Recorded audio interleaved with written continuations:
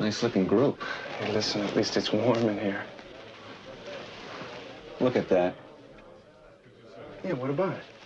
It's a 5-pointed star. Well, maybe the owners are from Texas. Remember the Alamo? I beg your pardon? Oh, he was just joking. Joking? I remember the Alamo. I saw it once in London, in Leicester Square. She means in the cinema. That film with John Wayne. Oh, yeah, of course. Checkmate. Right, with Lawrence Harvey, and everybody dies in it. Very bloody. Bloody awful, if you ask me. Here, Gladys, Tom, did you hear the one about the crashing plane? Go to a woman and let me speak. Ask him what the candles are for. You ask him.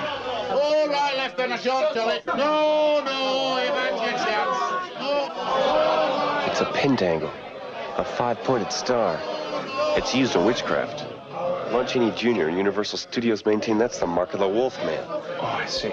And you want me to ask them if they're burning candles to ward off monsters? Right. Wrong. All right, then.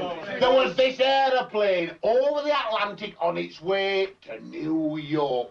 And it was full of men from the United Nations. Go on, ask him. You ask them. So halfway over the ocean, the engines run low on petrol. So they have to lighten the plane. So they heave out all the baggage, but it's still too heavy. So they chuck out all the seats, but it's still too heavy.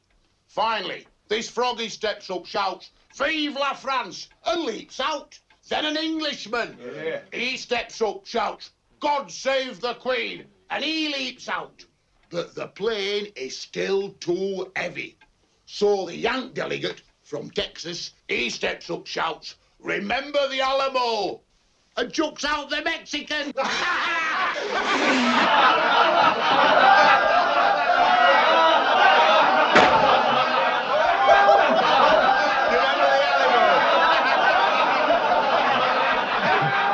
Excuse me.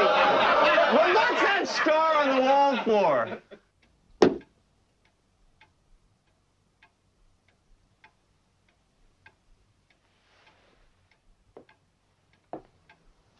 You made me miss.